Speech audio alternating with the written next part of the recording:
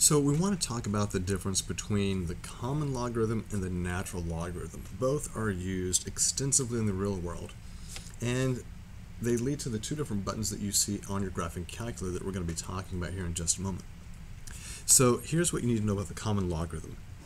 The common logarithm is whenever we write log just by itself without explicitly writing the base.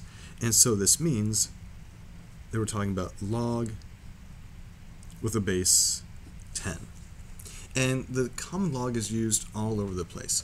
There are a lot of measurements that we talk about in the real world that are based off of powers of 10. For example, the Richter Scale, how powerful an earthquake is. If you go from a magnitude of 2 to magnitude of 4, that's not twice as powerful. That's 100 times powerful. Every whole unit that you move up on the Richter scale is by a power of 10 because it's built off of a logarithmic scale.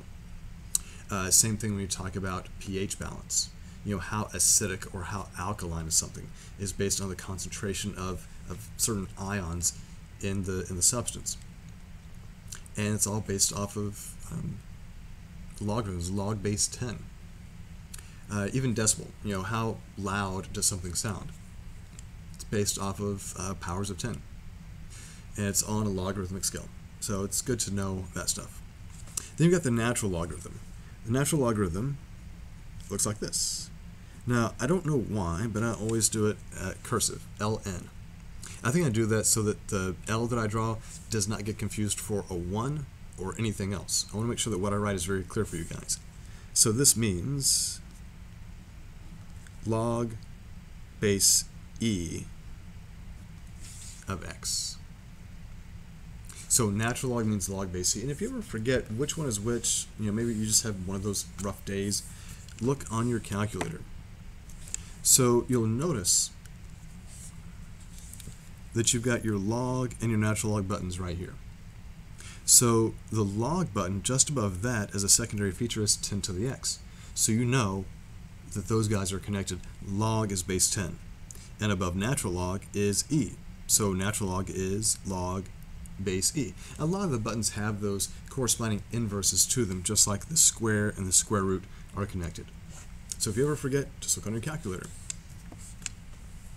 So let's try to work through a few examples using common log and natural log without a calculator and then some with a calculator. If you are asked to find the log of 10,000, understand what this means. This means it's understood to have a base of 10. And so if it's base 10, you gotta think, okay, what's the power of 10 that gives me 10,000, right? Let's start off like this. What's the power of 10 that gives you 10? Well, that's 1. How do you get 100? Well, you'd have to square 10, right? How do you get 1,000? You would have to do 10 to the third, and then 10 to the fourth, and so on. So when you have a number like 100, 1,000, 10,000, whatever, and it's inside of a log, you just need to count the zeros. So here we have 4 zeros, and that's my answer. That's it. Nothing else to worry about. If I were to do the natural log of e to the 7th. Okay. Well, understand that this means log base e of e to the 7th. Okay? Now, we're going to get into this a little bit later in the next video, but think about this. E to some power has to equal that. So if you were to write an exponential equation, this e raised to some power has to equal what's inside the logarithm, which is e to the 7th. So I hope that you can see the answer here has to be 7, right?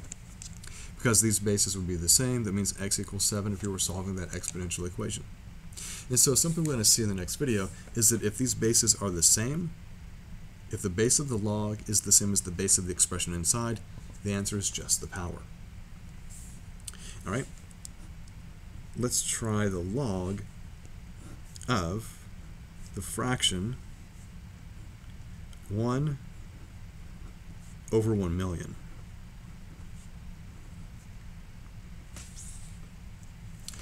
Alright, so we've talked a lot about how we work with logarithms, right? And we've said if I do this, right? Let's see what that log would be. Log base 10 of a million. In the example up here, I said count the zeros. So you had 4 zeros, so the answer was 4. Here I have 6 zeros. So we're going to write 6. But since it's in the denominator, we know that the only way it gets in the denominator is because it has a negative power. So that's the power of 10 that gives you 1 over 1 million. All right? So 10 to the 6th is a million. 10 to the negative 6th is 1 over a million. Okay? So let me make sure we write that we understand. If I say 10 to the 6th, that's a million. Which means that 10 to the negative 6th would just take that and put it underneath 1. So make sure you know how to work with these powers so you can make very quick work of these problems. All right. Natural log of e to the 4,300 ninth power. Well, you're going to see that's very much like the last problem that we did up here, where I could rewrite this and say log base e of e to the 4,300 ninth power. Okay, so what power of e gives you e to the 4,309? Well, you guessed it, 4,309. Now, what I think is really fun is to see who is paying attention, who watches the videos, who listens to me. Because I know that I'm going to have people who will see problems like this on an assessment and just say, I'm just going to use my calculator, right? Because you can come up here and you can just do log of 10,000 and you get 4, right? You can do natural log of e raised to the 7th and you get 7, right? So easy. Well, let's see what happens if you type in natural log of e raised to the 4,309th power. Let's see what it tells me. It gives me an overflow error. And the reason it gives you an error is because what the calculator is trying to do, because the calculator isn't really using these properties of logarithms, the calculator is doing e raised to that power. But that goes beyond the capabilities of this graphing calculator, so it freaks out. So I think it's pretty cool that we can do a problem that our calculator by default can't do. Because see, it's trying to do it in a different way. But we can use properties of logarithms, and we can understand that since these bases are the same, the answer is just the power. So, yay, we're smart. Now for these next pieces, these next problems, I want us to use the calculator because we need to, and I want us to round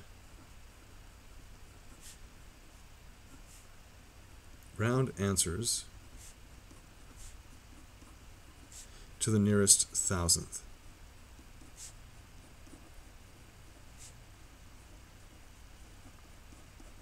Sometimes in my math lab they're going to say round to 4 decimal places.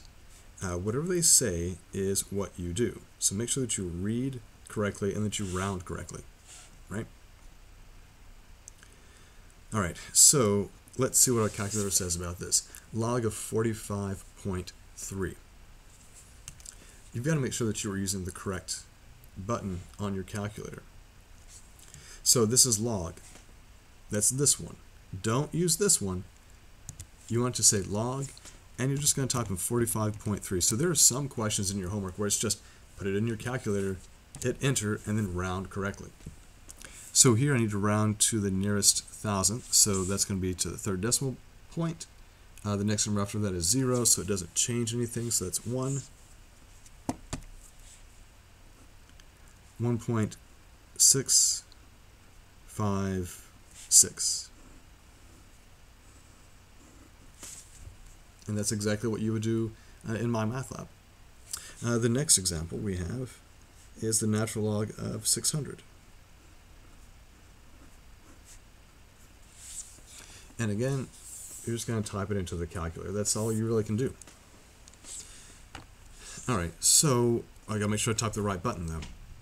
So it's the natural log of 600. So ln 600. And I come up with, alright, so round to the nearest thousandth, that's where the 6 is.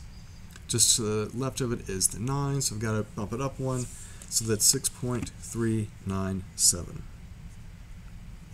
6.397, there we go. And we could do stuff like this all day long, just put random numbers in there, and some of the homeworks that you have will ask you to do that. Evaluate natural log of this, evaluate log of this number. And so that's all you do.